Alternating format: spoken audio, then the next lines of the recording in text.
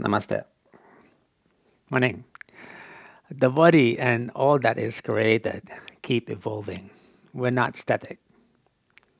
So can the body transform into light? Yes. Yeah. Even in this practice of yoga at first, yeah, the mind resists the change because the body would just like to remain steady, motionless. Yeah. And then once we awaken, yeah, the energy within us, yeah, we move on to the next level, which is still physical, but now we gain the discipline because we enjoy the benefit of the practice on the physical level. Yeah. So the asana part, the pranayama part, mobility, yeah, maintaining our physical health, wellness, and our mental well-being, they become essential part of us. So that's the Raja state, yeah, the state of our energy awareness. Yeah. But it doesn't stop there. Yeah. Many years into the practice, yeah, your brain awakens, and the silent centers they awaken, and these are the centers of deep spirituality. And still, yeah, the body will be involved, the breath will be involved, but now it's not too physical anymore. So you will be using the physical body as a preparatory, tool, to open the inner pathway.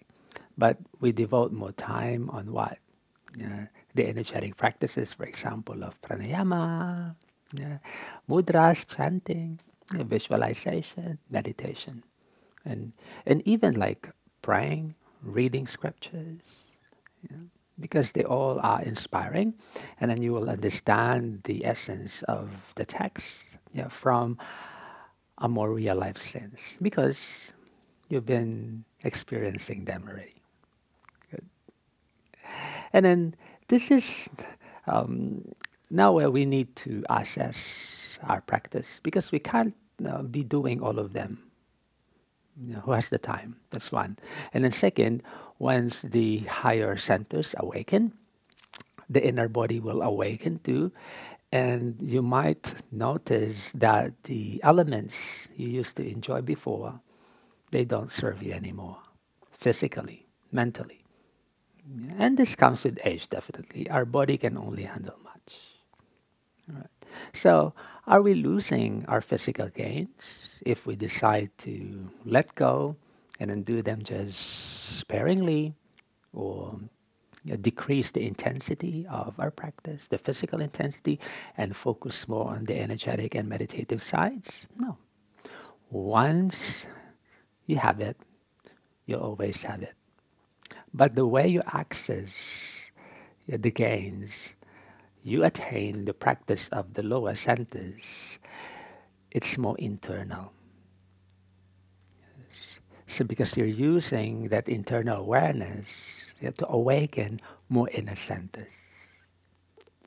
Right? And it's now where you feel the involvement of the head, the tongue, the mouth, and even the eyes. Yes. Because the higher centers, the head, yeah, at first they're not active enough to feel the connection between the higher centers and the lower centers. But when the inner brain opens, you'll be able to access the potential of the tongue, the mouth, and even the gums and the eyes, yeah, and the optic nerves and the muscles too.